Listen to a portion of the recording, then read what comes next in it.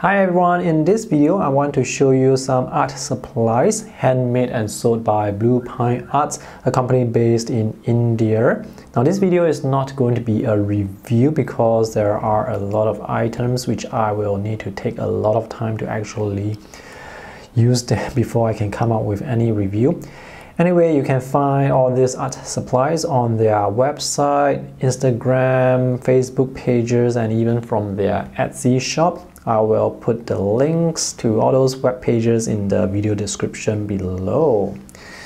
So this should be interesting because all these supplies are handmade. We have handmade paint and sketchbook and paper, and even this bag that you see here, this is also handmade. It's made with upcycled fabric and sewn by women, underprivileged women in India. And there is another bag here as well. This one has sketchbooks and this brush wrap. So let's take a look at the smaller items first. This looks like tea. This is not paint. Oh, that's their Instagram handle. That's their contact information. That's their website. Let's see what's in here.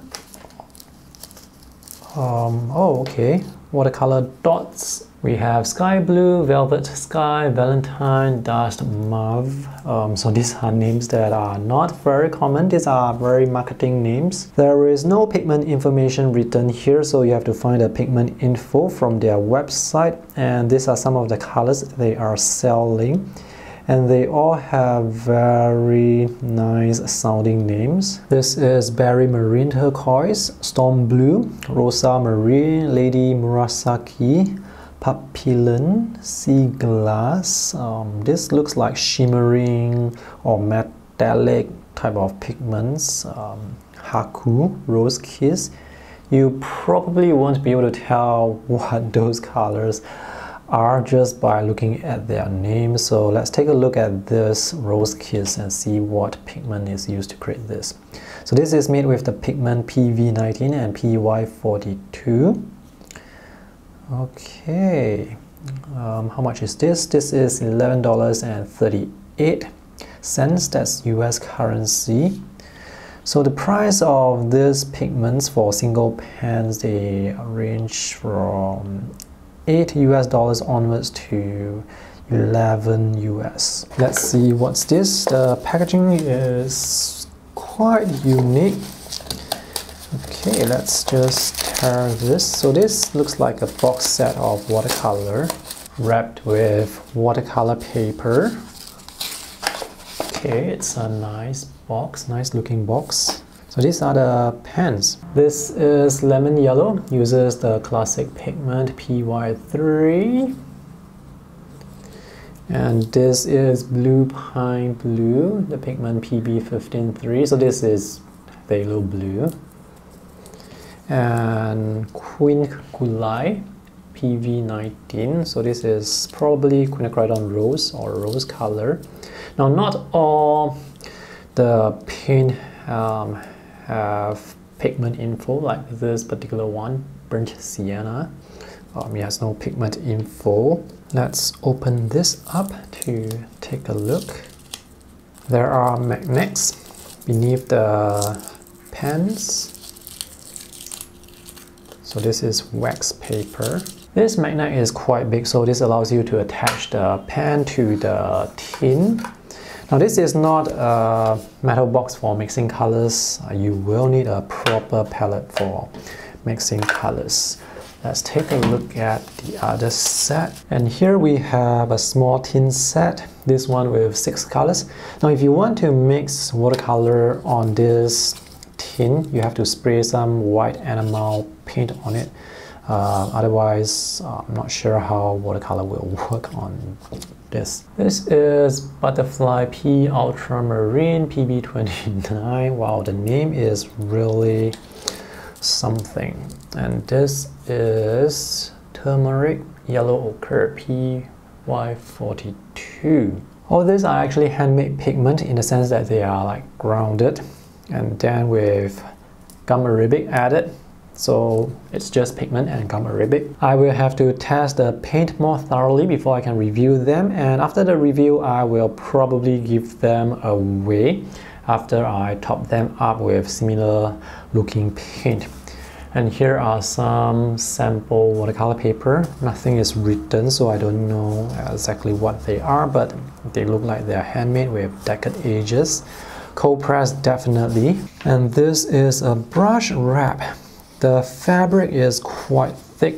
This fabric is made in India, and strings to tie the brush wrap. This is strong. So the quality for this brush wrap is quite good. This is quite thick. Not only is the fabric thick, there are 2 layers, and the stitching here looks good. Color of the thread here is brown or bronze. There's the occasional blue. On the other side we have a mix of brown and blue. There are 7 pockets. Some are big and some are small. This one is the big one. Anyway, I have a lot of brush wraps at home, so I am going to give this away to one lucky winner. Just check out how you can enter the giveaway contest in the video description below. Next up we have, let's see what we have. Oh, more watercolor paper. Again, looks like handmade watercolor paper with deckled edges. I like the deckled edges, it looks really raw. This paper is made with 100% cotton. It's 200 GSM, so it's not very thick, but thick enough for watercolor. And since it's made with 100% cotton paper, it's going to be as durable as, well, cotton. There are some blemishes here, you can see, and the paper seems to have a rougher texture on one side. So this side is the one with the rougher surface, the other side is much smoother. And it's very obviously so. So it's really easy to know which side you should paint on. I have used handmade watercolor paper before, such as the ones from Khadi Paper and Indigo Art Papers. Those are also 100% cotton handmade paper from India, just like this one. And the quality of handmade paper can be good based on my past experiences. They can work pretty well with wet on wet techniques. I'm not sure about this because I've not tested this yet, but what I consider to be good watercolor paper is any paper that can work well with wet on wet technique. So if you wet the paper and you have paint on the paper, the paint should be able to spread out softly, very gently, and the color should blend very smoothly. That is good quality watercolor paper. And some of the sketchbooks nowadays, for example, the ones that you get with Moleskine, I know a lot of people use Moleskine watercolor paper, but the paper is actually not that good for wet on wet techniques. You can certainly use wet on wet techniques, but it's going to take more work to have the colors blend softly. This is a soft cover sketchbook made with handmade paper as well, handmade watercolor paper. The fabric is also upcycled, and this is nice fabric. There are 4 pieces of watercolor paper for each signature, so including this one that is pasted onto the cover. And you can see the deckled edges here. So there are a total of 48 pages in this sketchbook.